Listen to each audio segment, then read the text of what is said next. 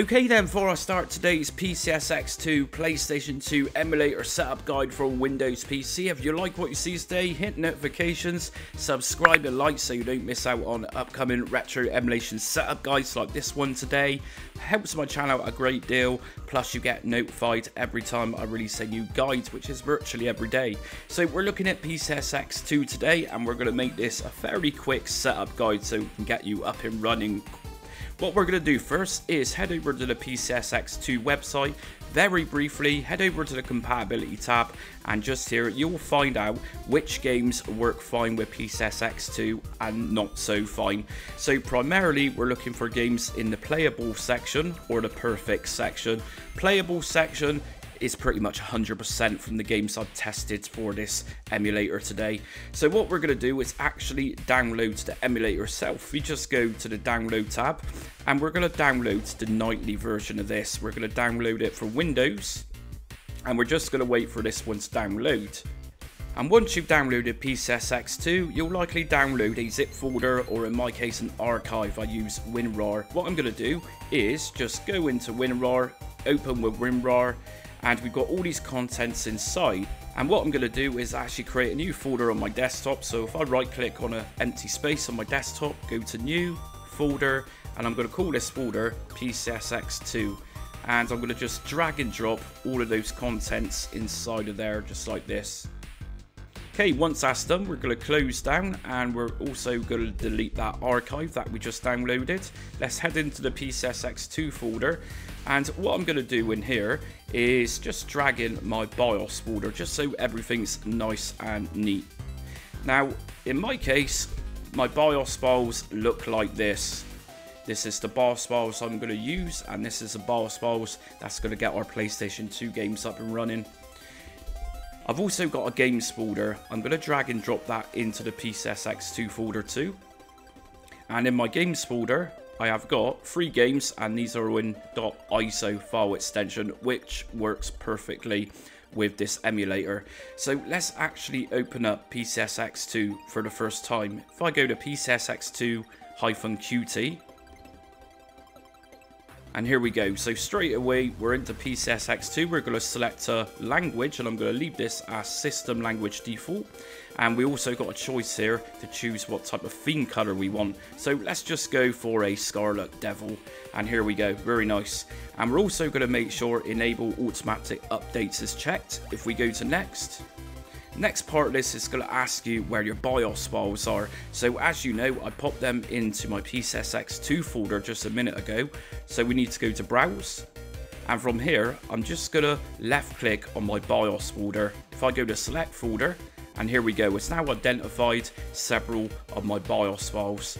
Next up, we're going to choose one of these BIOS files. I'm going to select the USA, and I'm going to go to next. And next up, we got support formats for dumps. So what this tells you is that these file extensions are accepted, and as we know, I've got ISO file extensions. What we're going to do is add my games directory just here. So I'm going to go to add, and I'm going to left click on games, which has got my ISO games in, select folder, and I'm going to press yes. We're going to go to next.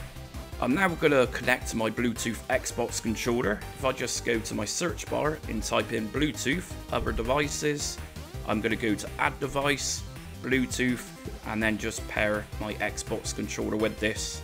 And here we go, Xbox wireless controller connecting, and done.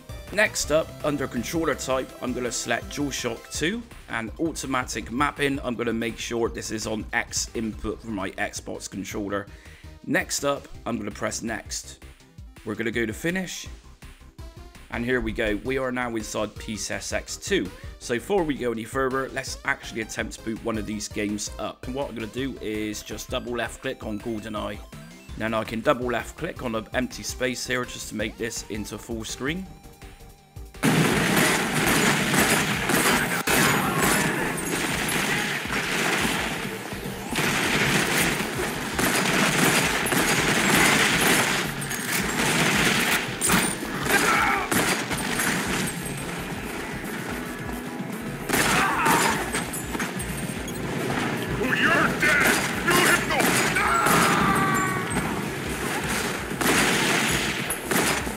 Okay, if I press my escape button on that, we're going to just bring up this menu, and from here we can go to save state if we want, and we can save it to slot 1. And if I press my escape button again, we're going to come back to this menu. I can go to load state, and we're going to select save slot 1.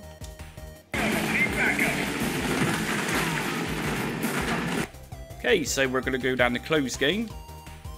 And we're going to just go down to exit without saving because we just saved that.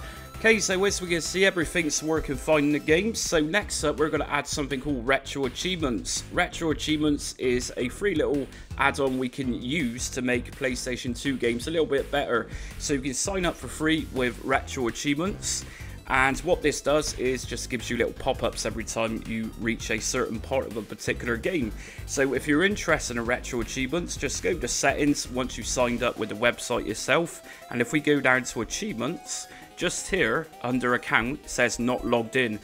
If we just go to login, you can then enter a username and passwords just here, and then log in, and then you can enable achievements at the top just there just by left clicking on that. Other things we can do is actually make games a lot better in PCSX2. In other words, we can enhance graphics.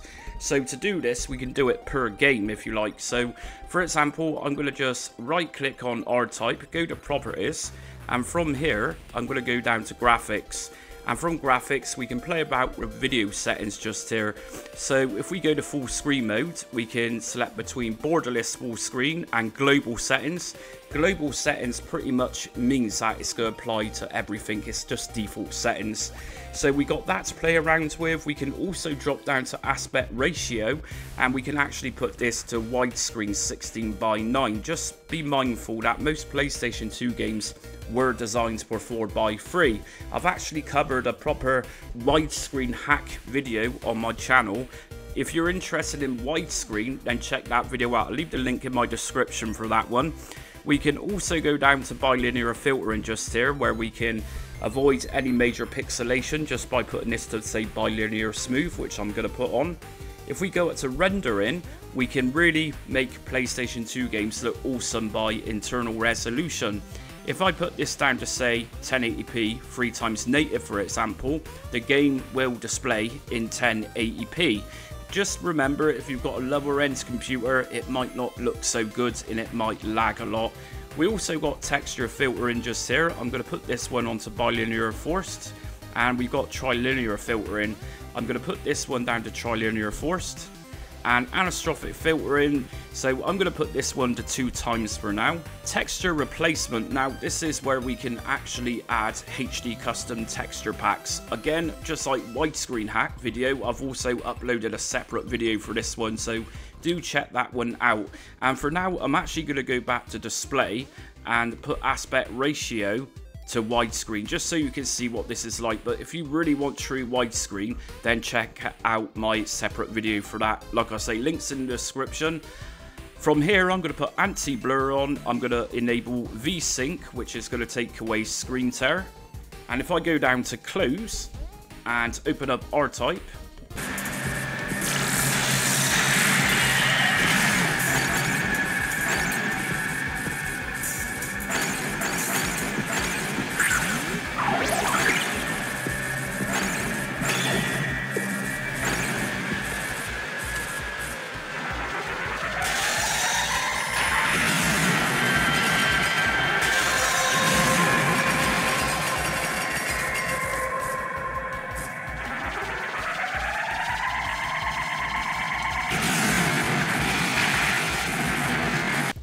and as we can see, we now got 16:9 and the graphics and everything else looks really good. And next up, I'm going to just recommend go into tools, go to cover downloader, and from here you can just enter in a particular website.